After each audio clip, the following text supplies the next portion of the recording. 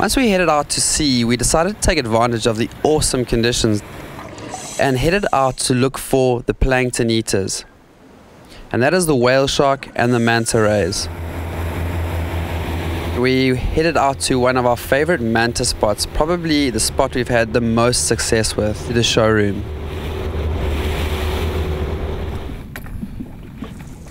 Now these mantas and whale sharks will be here during this time of year because as the water cools, it is able to hold more nutrients, and in specific, it's the plankton they come here to feed on.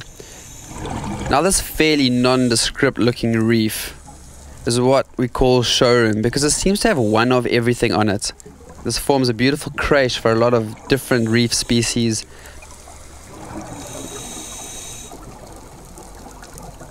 In the meantime, this feather star has attached itself and is wafting to and fro with a gentle surge, removing the plankton itself from the water.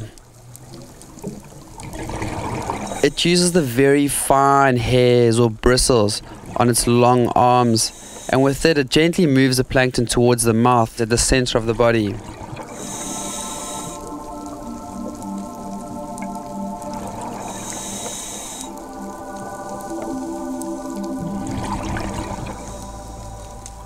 A little further along we came across another anemone in the surge, and in the background you can see a lot of dominoes as well as this beautiful tuba anemone fish.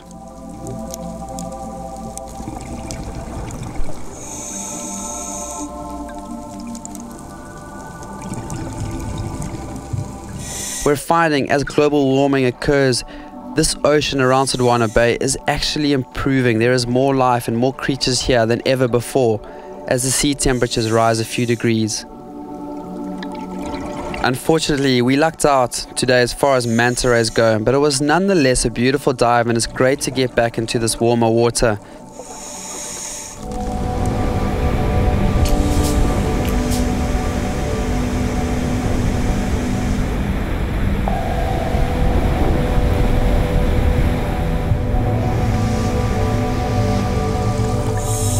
This dive site goes by the name of Bikini because although it is relatively small, it hides a lot.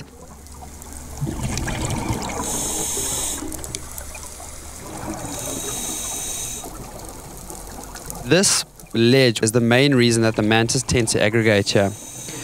As the current passes this ledge, it causes upwellings, and the mantas tend to stick around here because it assists with their feeding patterns. It's also home to numerous other fish, and these big tomato rock cod as well as the butterfly fish are usually resident within this cleaning station.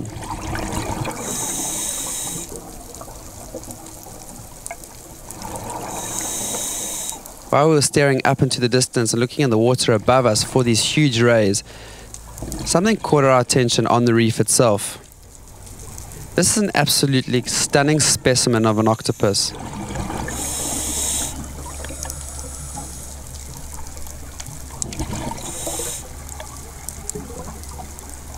It's rather large, and at this point is probably standing nearly a foot up off the reef.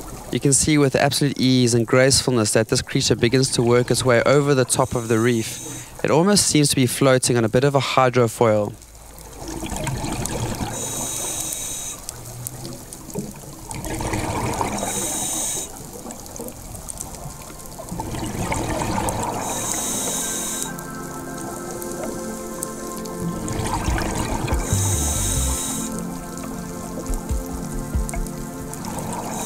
You can see the way it changes its color.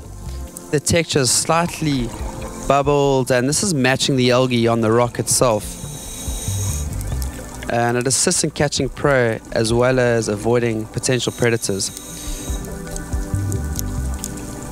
A lot of the time when we do encounter these octopus, they're quite shy creatures and they'll usually retreat within their holes pretty quickly. But perhaps because of the size of this individual, it is more confident, and that's why it has revealed itself as well as exposed itself on the top of the reef.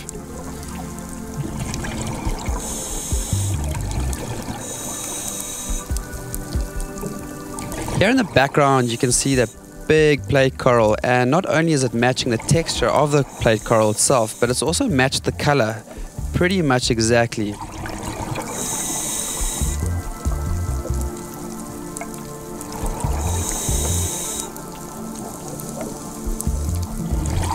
Down below, you have 8 long legs with these beautiful, strong suction cups with which the octopus will actually use to grasp its prey.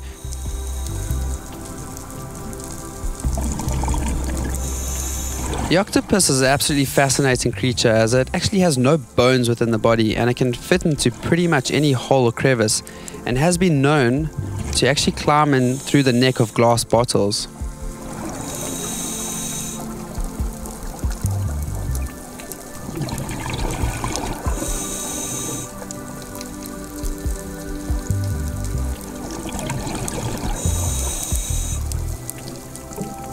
It gets slightly startled and eventually retreats back into the hole.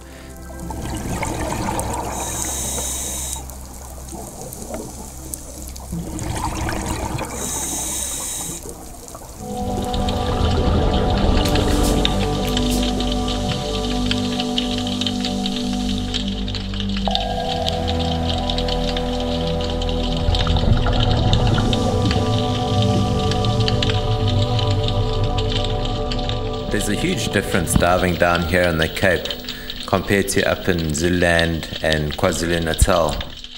Down here today, our temperature gauges were reading 13 degrees, so it's extremely cold. And the vegetation that you find in the oceans here is completely different.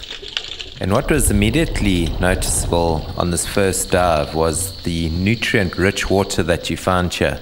A lot of zooplankton, phytoplankton, a lot of krill floating around.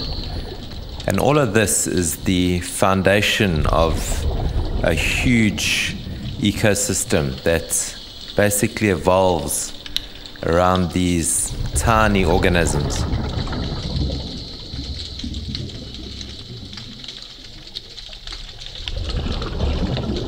There's a small seal colony here off Hout Bay, and it was quite a special occasion to get into the water with these animals and just observe their behavior.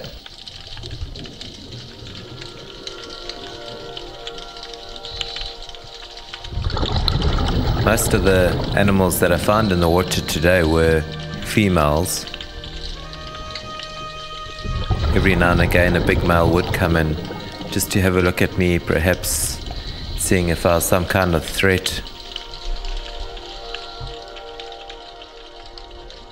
Their main predator obviously being the great white shark. They have a couple of defense mechanisms against these animals. One, they'll always take to the water in big numbers.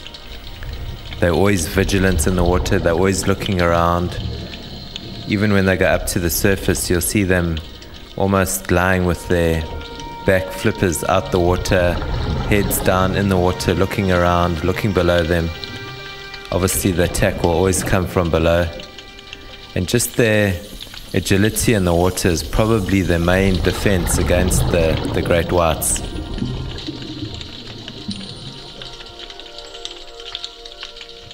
They'll hang like that for 5-6 minutes at a time, take a breath, do a dive and move on.